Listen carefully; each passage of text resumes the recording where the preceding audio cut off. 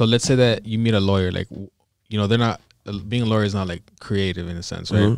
But like, how would you still like, how would I work with him? Yeah, would you be motivated to be like, you know what, let me get like his contact? So well, for example, like, I was tased by police wrongfully. The case was dismissed after one of the officers gave up his what's it called? His badge number? His little camera.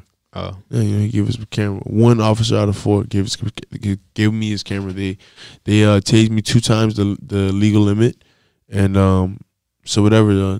The judge saw the video and was like, "Hell no, it's just crazy." You know what I'm saying? So she dropped the case immediately. So you know, now I had to take something else to I have to take the civil. You know what I'm saying? So just like that, I was able to make that happen with the lawyer. You know what I'm saying? So just like that, little things that you never expect, but you can do it like that.